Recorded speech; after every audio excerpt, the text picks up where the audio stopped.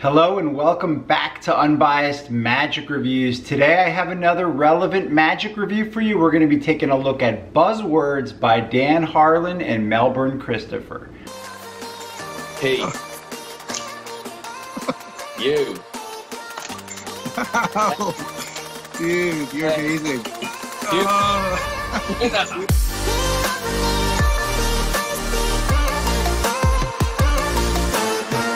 Buzzwords is the ideal trick to perform in your Zoom shows.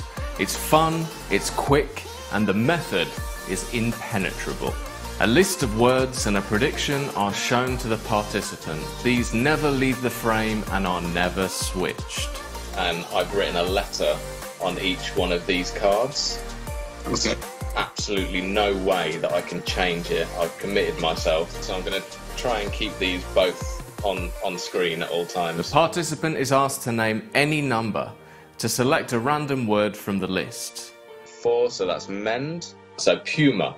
Every word is completely different, and the process always remains the same. There's no hot rod forces or any other weird processes, which means that if you wanted to, you could repeat this trick again and get completely different results. Yet your prediction would always be spot on. This clever concept is so versatile that not only will you get the Buzzwords presentation, we've also included a live performance in front of an audience of Dan Harlan performing something with this exact method in a very different way. I don't want you to do it, but I want you to imagine that you take the crayon, and on each one of those cards, you're going to draw one of the letters of the word that's in your mind. Open your hands and look at your cards.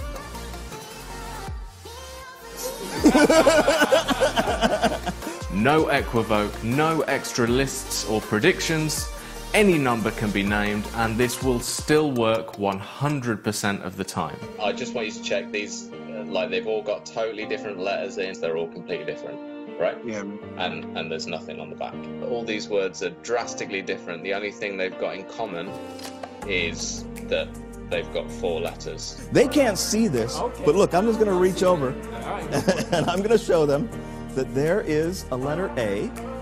This effect is clean, direct, has no moves whatsoever, and it has the most beautiful principle at its core.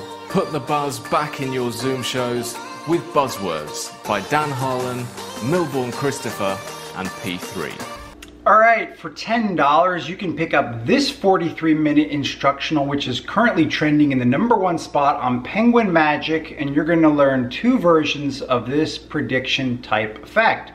The first version is taught by D. Christopher, where a spectator thinks of a number, you show them a list of words, they count down to the word that is at that position, and you reveal to them that you've predicted that ahead of time. It's perfect for close-up, your favorite video chat such as Zoom, Skype, or FaceTime. The second version is Dan Harlan's take on Milbourne Christopher's original effect called Double Crossed, which is taken directly from Dan Harlan's lesson 36 of Tarbell, which is called Intimate Magic, and you may have picked that up from Penquin Magic for $10 as well. In fact, what they did was they took that first effect from lesson 36 that Dan Harlan put out, and they simply just added it to this download. So if you are interested, the original effect by Milbourne Christopher can be found in Tarbell #3. In that effect, you take out a piece of paper, you rip it up into small pieces and make 2 piles. The spectator selects a pile and holds those in his hand or her hand. You then take the other pieces of paper and you draw some crosses on them. You burn those, and when the spectator opens their hand, they're surprised to see that those blank pieces they were just holding on to now have crosses on them. This was the starting point for Dan Harlan, and his idea was, instead of crosses, to use letters and have the spectator think of a word in their mind. And as a kicker, not only do they now have cards or pieces of paper in their hand that have letters, but those letters form the word that they're merely thinking of. Dan Harlan's version is perfect for parlor or stage, and there is an element of dual reality involved, so something you may want to know about. You are getting a lot of value for your $10 because you are getting 2 versions of the effect. My initial impressions were that I thought the effect was okay. I did get positive reactions from it, but I didn't like the revelation. I thought it was kind of anticlimactic, and I thought it was very ambiguous. This was pretty much what I thought it was. There were a few little nuances of the effect that I didn't pick up on myself when I watched the trailer. That being said, I thought it was pretty transparent. The people I performed it for, they were totally fooled and they didn't figure it out, but most lay people are not going to figure out the stuff that you show them.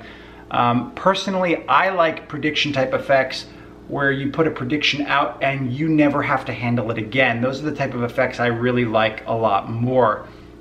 So I'm going to try to answer a few of the questions you probably have about this download. So first off, how difficult is this to perform? It's really beginner level. It's really easy. There's really no sleight of hand involved at all. In either version, it's really almost self-working. So I can see why a lot of people would like that. The spectator does seem to have a free choice and there are no switches involved. Are the props examinable? In terms of the version that uses a list, it's not really examinable, so it's something you may want to know about, but it is a good version that you can perform over Skype or Zoom. I did perform it close up and nobody asked to see the list or mess with it, so I didn't have any issues with that, but it's something that you should be aware of. The other thing you might want to know about is, are there arts and crafts involved? Very minimal, if you want to even say that there are. The effect, of course, is not repeatable. So it's like one and done type of effect. What are my recommendations to you guys? So I've got a couple of alternatives for you in case you're interested. The first of which is by Max Maven, and that's called a choice opener. You can learn this on his Penguin Live act. It was the first effect that he performed. He introduces a box with 2 dice. He lets the spectator shake the box and they can see that the dice really are changing inside the box. He has somebody shake it, they open it, and they've come up with a number. He has a scroll that's been on view the whole time, and as he unwinds the scroll, they can see that there are words at different numbers. Each word describes him, which is why he uses this as an opener. When they finally get to the number that the spectator has chosen randomly, it says your choice.